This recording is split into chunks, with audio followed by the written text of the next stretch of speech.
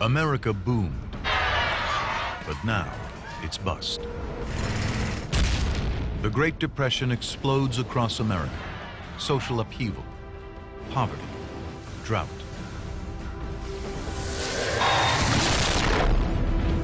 It's time for America to fight back. The American spirit is forged in the fires of the Great Depression.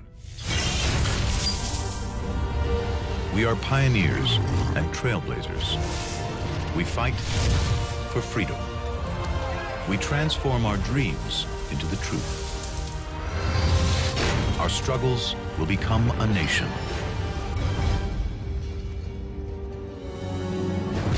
The 1920s is boom time in America. Money flows and oil wells explode. Though farmers are struggling, cities expand. Skyscrapers go higher than the stock market. Aspirations run wild for cars and suburban housing projects like Hollywoodland. By 1929, more money is spent on advertising than on education. We got a little carried away with consumerism and capitalism, and it bit us in the butt. The boom is built on credit. In 1929, $6 billion of goods are bought on credit. But 80% of Americans have no savings at all. Some stocks are valued at 50 times what they're really worth. A giant bubble just ready to burst. By October 1929, the inevitable happens. The stock market loses 12 times more money in 3 weeks than the US government uses in a year. The entire country could have gone down, and almost did, from an economic point of view. For a year after the stock market crash, America's economy teeters on the edge of the abyss. December 1930. The streets of New York are quiet. It's been a year since the stock market crash of 1929, but only 2% of the population owns stocks. The other 98% get on with their lives. Until today. This man is about to shake America's confidence in its banks to its very core. He's put his money in his local bank, the Bank of United States. A bank that has only hours left to exist. But a newspaper article questions his bank's stability. This is the moment that begins a chain reaction that will shake the whole country's economy. Yet we don't even know the man's name. But his story was recorded by the New York Times. A small merchant in the Bronx went to a branch of the Bank of United States and asked bank officials to dispose of his stock in the institution. Good day, sir. How may I help you? Yes, I'd like to withdraw my shares from the bank. Beg your pardon, sir? Bank regulations are virtually non-existent at the time. Bad real estate investments mean the bank has only kept itself afloat by cooking the books. Good day, sir. How may I be of assistance? I'd like to sell my shares. Well, the stock is a good investment, sir. I would advise against the sale. I want my money. The last thing the bank needs is to hand out all its cash. We almost witnessed that fairly recently, and I've seen what can go on, and I've seen travesty. He departed and apparently spread a false report that the bank had refused to sell his stock. By mid-afternoon, a considerable crowd had gathered outside the bank, estimated at between 20,000 and 25,000 persons.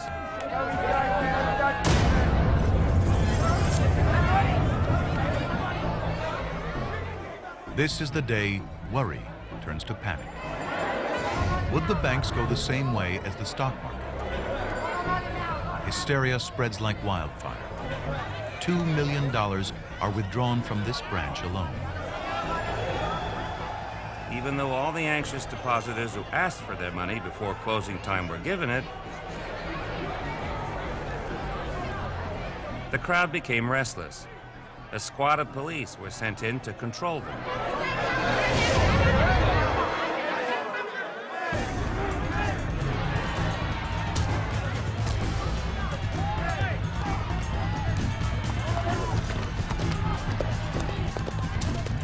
The trouble spreads to other branches.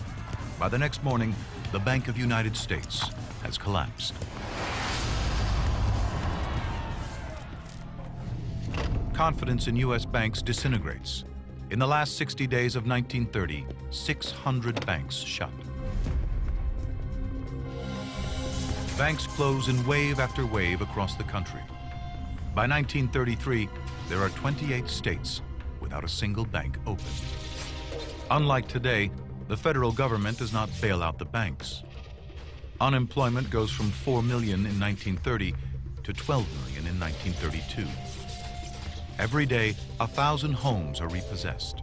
200,000 vagrant children wander the country. 34 million Americans have no source of income. It was an American tragedy, the Depression was, and it took American ingenuity to lift America out of it. The fight back starts here. Vast building projects, publicly funded, privately built. This is Frank Hurry Up Crow. He's already built 6 dams on time and under budget. And now, he has his eye on something even bigger: the Colorado River. I was wild to build this dam. The biggest dam ever built by anyone, anywhere. The Colorado River is one of the most powerful rivers in the world. Every second, twice as much water tears through these canyons than goes over Niagara Falls. Frank Crow's plan is to harness it. The water and hydroelectricity will transform the whole of the Southwest. March 4th, 1931. The government gives the go-ahead to build the Hoover Dam. The Hoover Dam, even before they started building it, it became a metaphor. People saw it as a statement of America's fortitude, of our ingenuity, of our talent for hard work, and for our willingness to transform the environment around us. The Hoover Dam will cost nearly $1 billion in today's money. Frank Crow is offered a 2.5% cut of the dam's profits if he gets the job done quickly. It should take 6 years to build, but Frank says it can be done in 4. 42,000 men come from across the country looking for jobs on the biggest construction site in America. Frank Crow takes 5,000 men willing to work harder and faster than anyone else. It'll be survival of the fittest.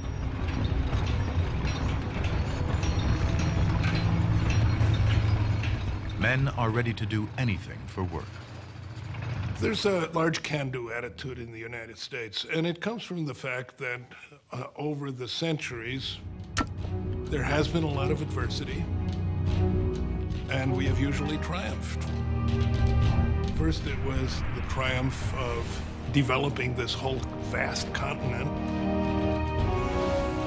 putting in railroad lines, putting in all the civil engineering to support it, putting in Hoover Dam. These were all incredible challenges. There are 2 stages to building the dam. First, divert the river around the work site. Second, build the colossal wall. To divert the raging Colorado, 4 massive tunnels are drilled through 3 miles of solid rock. Each tunnel is as wide as a 4-lane highway and as tall as a 5-story building. 1.5 million gallons of water can flow through here every second. The Hoover Dam was a statement about what America was all about. Nothing is too big to take on, and we're going to change this country. If Frank Crow was in a hurry before, now the pressure is doubled. Time and money. The tunnels can only be dug when the river is low. That's only 4 months a year. And the money? There's a $3,000 fine for every day the project falls behind schedule. The clock is ticking. Frank's answer is as bold as he is. gigantic mobile drilling rigs. 4 stories of scaffolding mounted on the backs of trucks.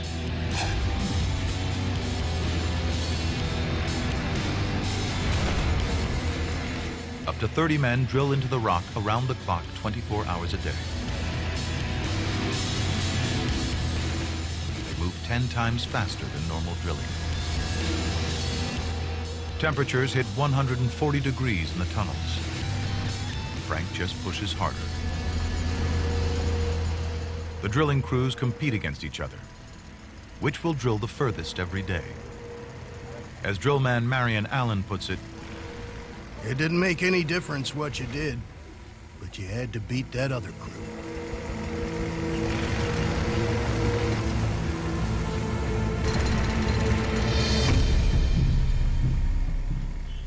deadly fumes pump out of the trucks. They build up in the tunnel. They get into the men's lungs, into their blood. You men, get him out of here. Carbon monoxide poisoning claims hundreds of men. I went to work down there one night and there were 17 men in my crew. The next morning, myself and 3 others was all that was left. All the rest was taken out sick. It was rough.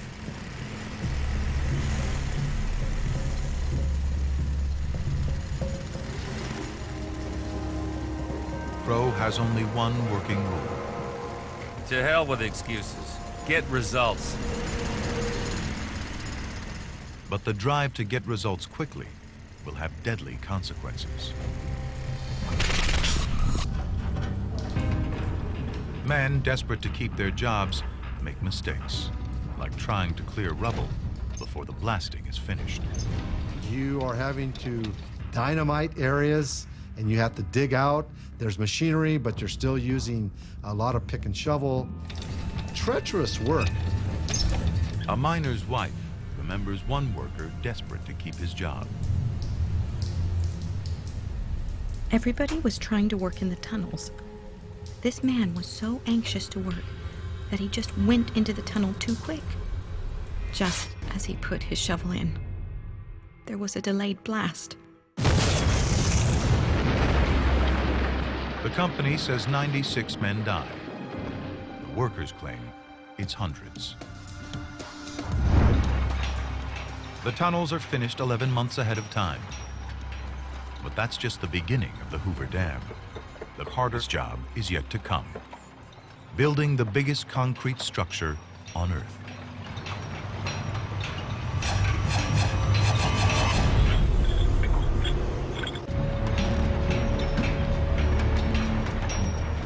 Frank Crow is driving ahead the building of the Hoover Dam, the biggest engineering project America has ever seen. And he's driving his men hard. The crews work day and night. A sea of concrete rises in the canyon, as thick as 2 football fields laid end to end. 5,000 men, 50,000 machines and tools, the best engineers alive. Enough materials to fill a train 1,000 miles long. This is the 1930s equivalent of putting a man on the moon.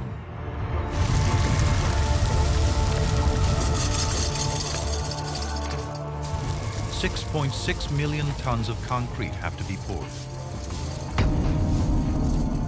That's enough to lay a 4-foot wide sidewalk around the Earth.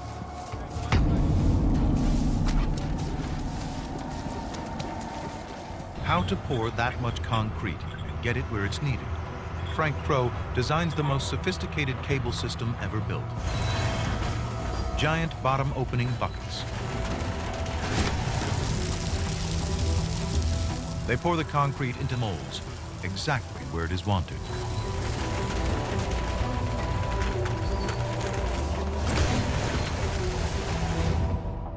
Concrete was invented by the Romans 2,000 years ago. But the Hoover Dam is the first large concrete dam in history. Today, virtually all dams are made of concrete. It's malleable and it's strong. It's the world's favorite building material for any structure. Frank is up against the clock, and he has a big problem. The curing concrete generates heat. If the dam were constructed in a single continuous pour, it would put out enough heat to bake 500,000 loaves of bread every day for 3 years. But worse, the dam would take 125 years to harden. Frank Crow's got no time for that. Backs against the wall, we figured out who we were. We worked our way out of that depression. The secret of cooling the concrete lies within the dam itself. 582 miles of 1-inch pipes carry ice-cold water from the very river the dam is taming.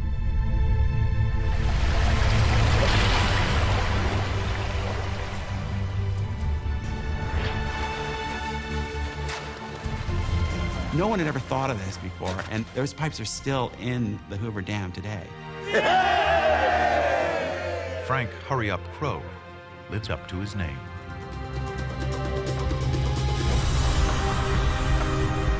The Hoover Dam is completed on September 30th, 1935. 2 years ahead of schedule. Frank receives a bonus worth over $4 million in today's money.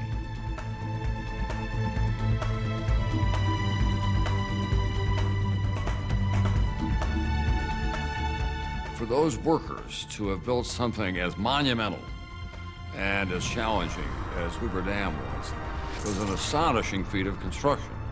And I think it gave us all a sense of the possible. 1936, the Hoover Dam is the largest hydroelectric power producing facility in the world. Each of the 17 generators weighs more than 4 jumbo jets.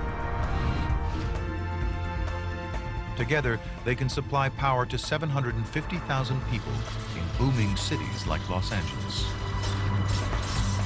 The dam creates Lake Mead, the biggest reservoir in America, big enough to flood the entire state of New York under a foot of water. It helps California produce more food for the United States than any other state. The Hoover Dam workers make something else boom as well. A little town 30 miles away where they go to drink and gamble. Its name, Las Vegas.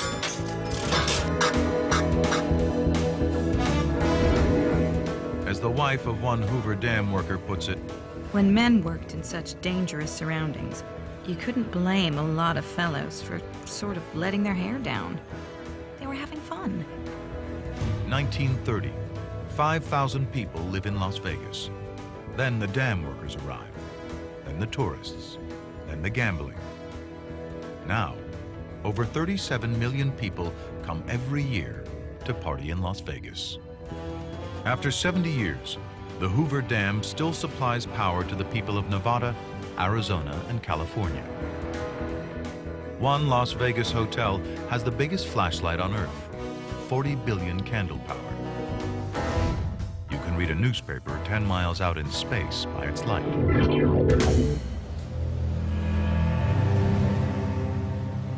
(1934), darkness falls across America. The worst environmental disaster in American history. Dust storms hit New York, Chicago, and Boston. In Manhattan, the streetlights come on at midday.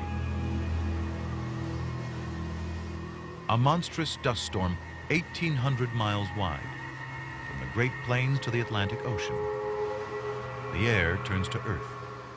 The storm carries 3 tons of dust for every American alive.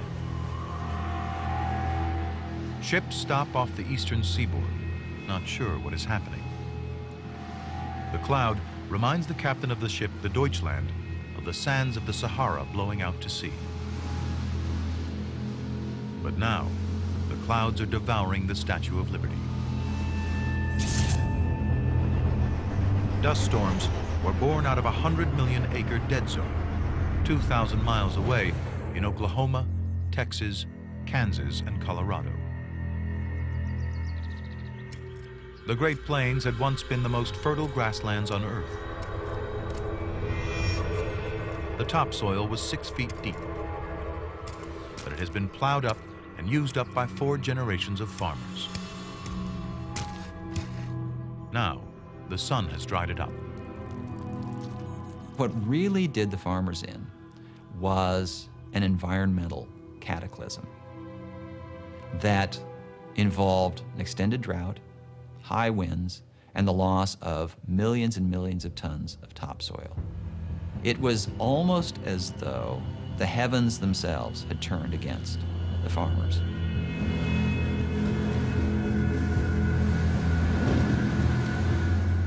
By 1930, the rains virtually stopped.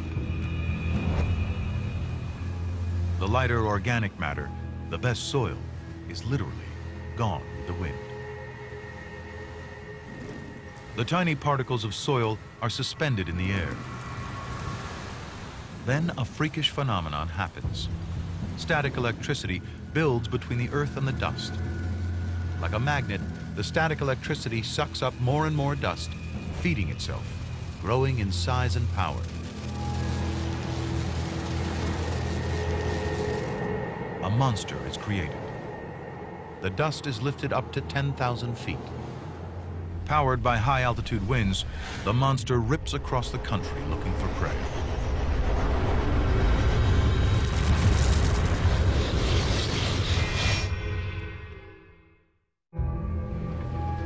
April 14th, 1935, Lamar, Colorado.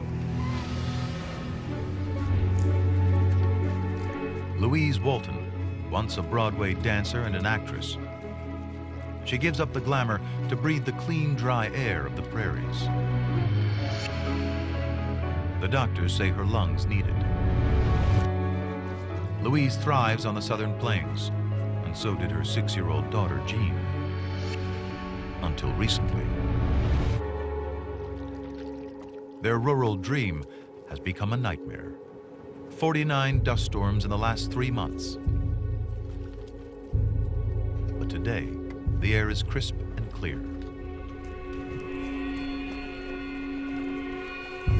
Jean has just got out of hospital with respiratory problems because of the dust storms. Early that morning, 600 miles north, a cold front from Canada had hit a warm, high-pressure front. Perfect conditions to create the winds for a dust storm. But this is not just any duster. By the time it passes Bismarck, North Dakota, it's the biggest, strongest dust storm ever seen in America. The cold front drives the storm south across the prairies. It's heading straight for Louise and Jean's place at 65 miles per hour. It grows more and more powerful. It produces enough static electricity to power New York City. By the time the storm reaches Lamar, Colorado, it is 200 miles wide. The temperature plunges. 2:40 p.m. Jean finds herself looking into the heart of the storm.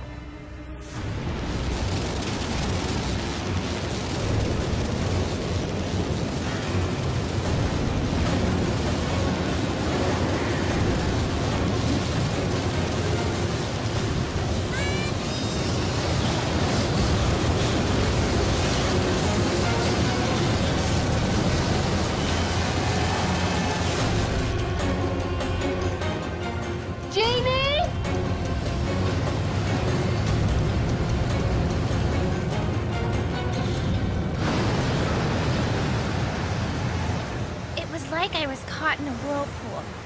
All of a sudden it got completely dark. I couldn't see a thing.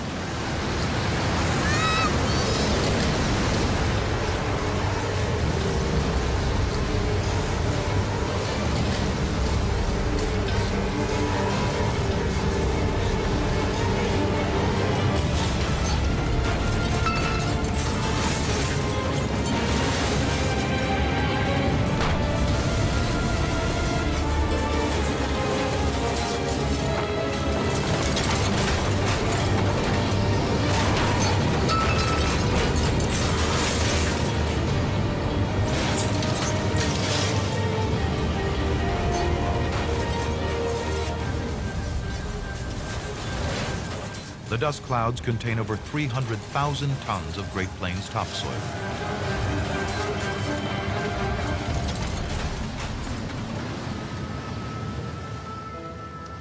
People tie themselves to ropes before going to a barn just a few hundred feet away.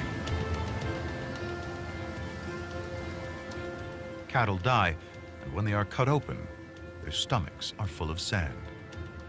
There are these memories of people that go for days and days and days, holed up inside of their little ranch houses, and they never see the light of day because the dust is so severe and it's so thick, over hundreds of miles. For days, they don't see light. The tiny dust particles drill into the child's lungs. She comes down with dust pneumonia, the brown plague. The Red Cross set up 6 emergency hospitals in Kansas, Colorado, and Texas to deal with the rise of respiratory infections. Louise Walton had come to Colorado for the air. And now, doctors tell her that her little girl could die of it.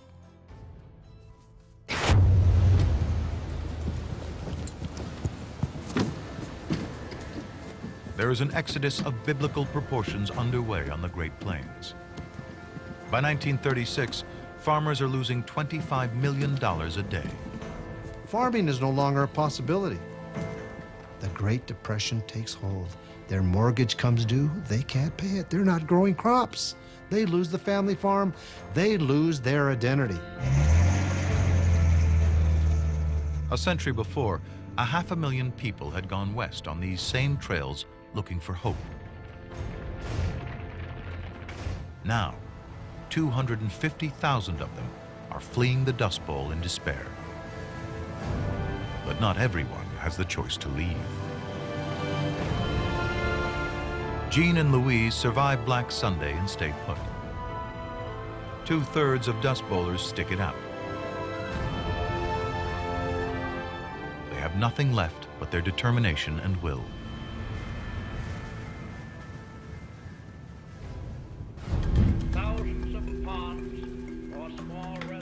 Radio is one of the few things to bring comfort to those who stay. It connects them to the rest of the country. By 1935, a network of stations with 10,000-watt transmitters links the country together. The same voice can be heard from coast to coast. Radios become the country's most popular household item.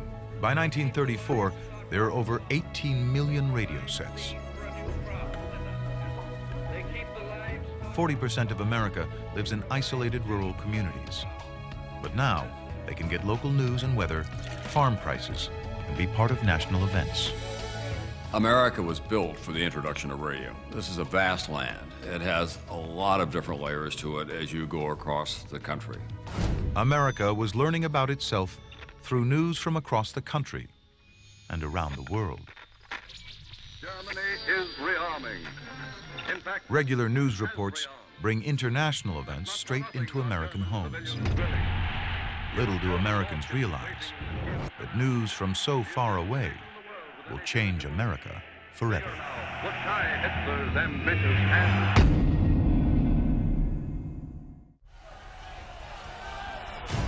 The struggle against the Great Depression continues.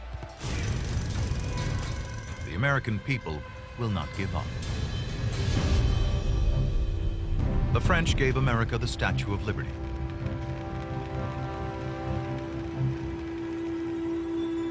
Now America builds her own monument to its people's tenacity.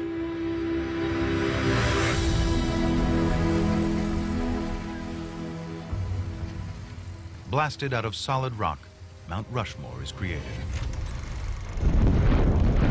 The blasting of Washington's chin and the first step in the world's largest monument is finished. It began in 1927, desolate corner of South Dakota, as a way to attract tourists. Now it's a federally funded project, part of President Roosevelt's New Deal to reinvigorate the country.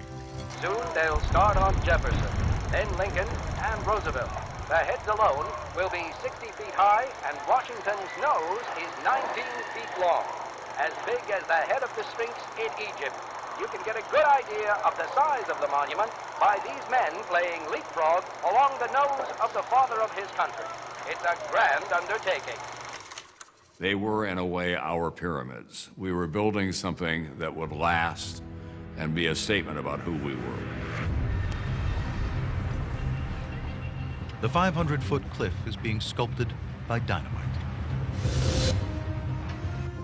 A dangerous way to make a living for drillers like Bill Reynolds. Below Bill are 20 charges of dynamite able to blast 3 tons of solid rock. Above him is 60 feet of sheer cliff, where the detonator and the hoistman are. Take me up! Drillers always move up to stay above any charges, just in case they should accidentally go off.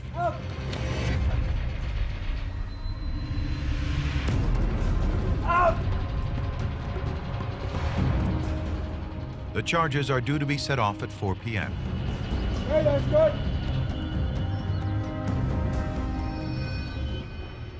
It's only 3:34, so Bill's not worried.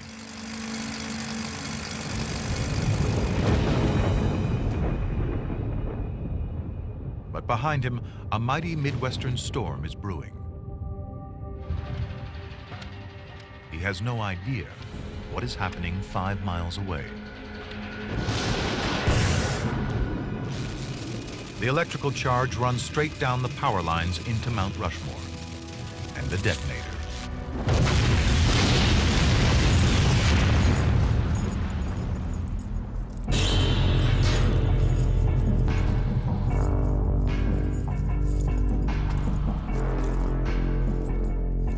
Bill Reynolds survives with only a burst eardrum and his boots blown off.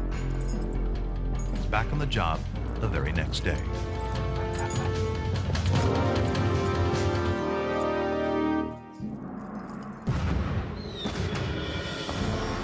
Mount Rushmore becomes a symbol of pride for the whole country. Abraham Lincoln, Theodore Roosevelt, and Thomas Jefferson's portraits join George Washington's.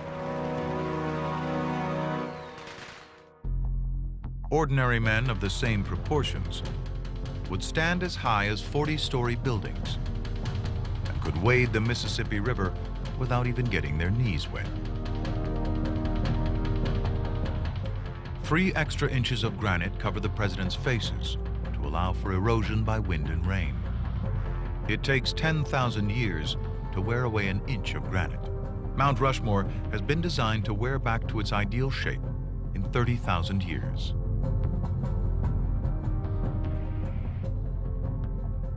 It is a symbol of America's faith in its future as well as its past.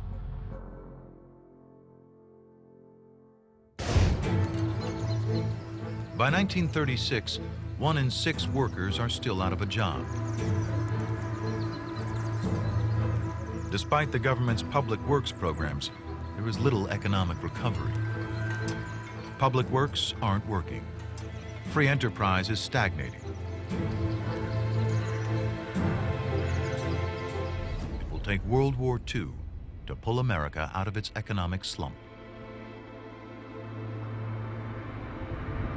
Lewis in the front of the ring, Snelling with his back to me. June 19th, 1936. America is already at war with Germany in Yankee Stadium.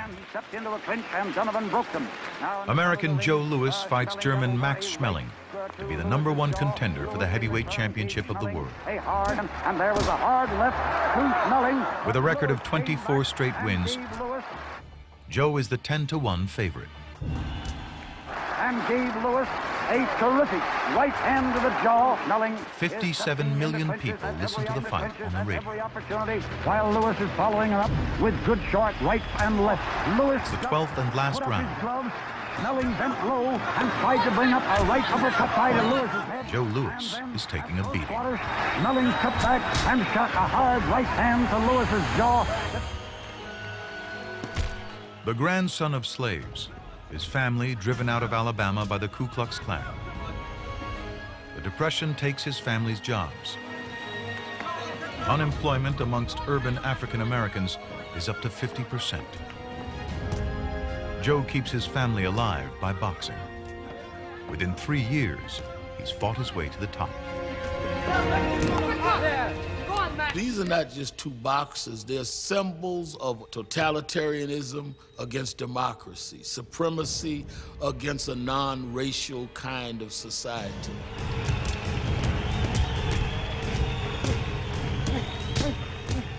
America sees Schmeling as old. He's 30, Joe's 22.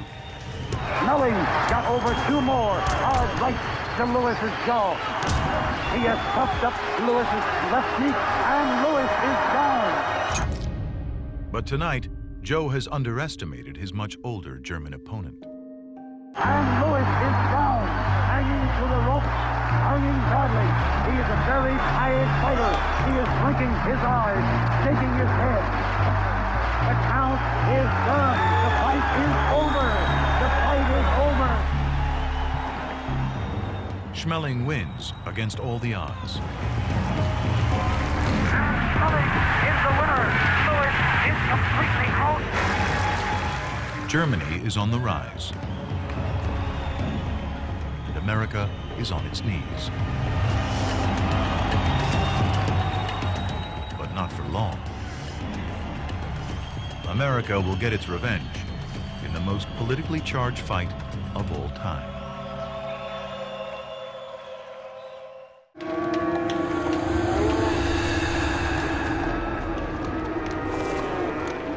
Boxer Joe Louis just knocked out by Max Schmeling. Germany is triumphant.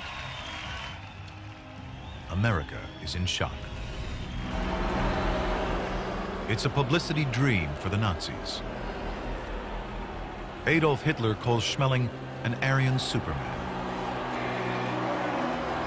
Hitler considers Americans a mongrel race, doomed to the trash heap of history. Hitler says their mistake was freeing their slaves. I had been humiliated, and I had to prove that I was the best heavyweight around.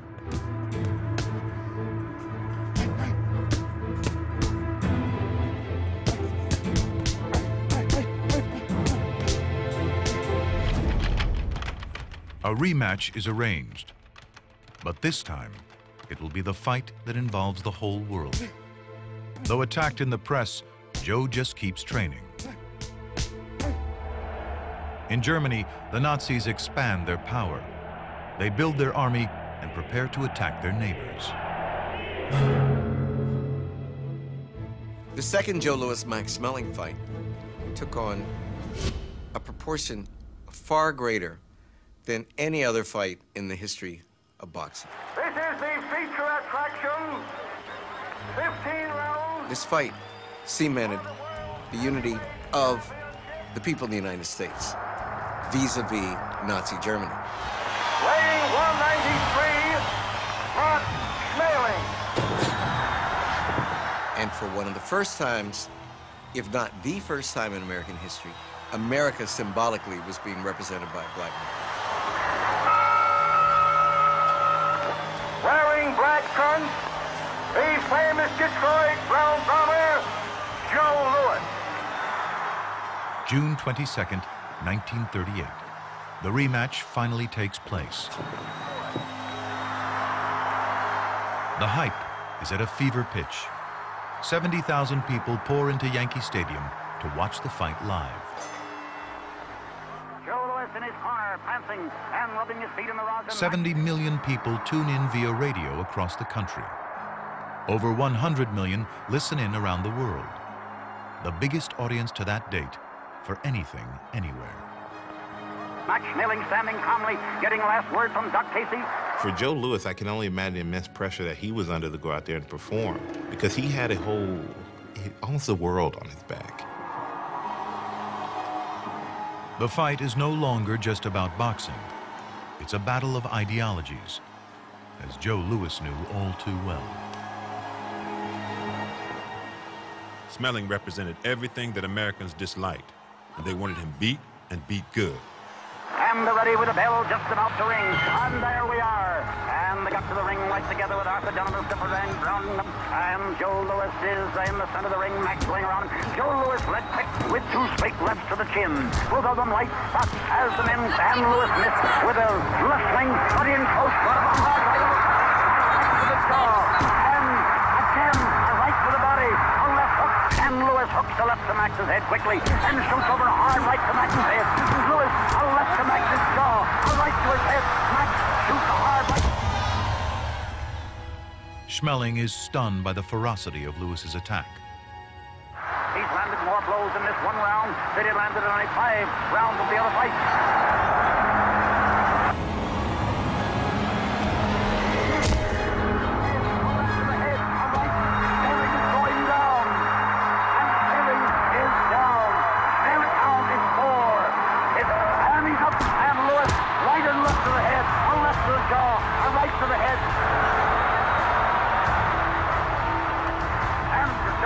Is watching carefully.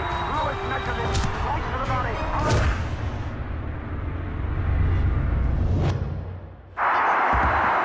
And Schmeling is down. Schmeling is down. The count is 5,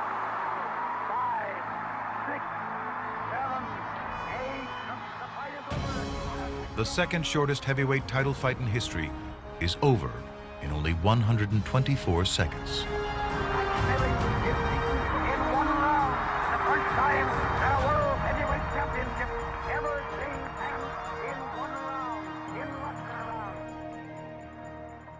I'm sure enough champion now. At the end of the fight, Joe Louis, this inferior, this former slave's child, defeats the master race. Schmeling knows what his defeat will mean to the Nazis. After this defeat, I no longer existed for Hitler. My name simply disappeared from the newspapers. Joe Louis is America's hero again. His victory is the comeback the whole country needs. Look, something's gonna knock you down, but you can't stay down. You got to get back up and plow on. You can't sit around feeling sorry for yourself, and you certainly can't look back and reminisce about the good old times. You just got to keep on going forward and reinvent things. And I also believe that that is going to get us through the crises that we're facing right now. The American spirit is forged in the fires of the Great Depression. But an even harder fight with Germany and her allies is still to come.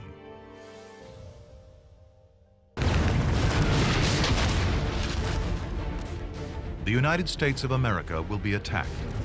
Over 400,000 Americans will die. The battle will be for survival, for America, for the world. World War II will transform America into the greatest power on earth. Nothing would ever be the same again.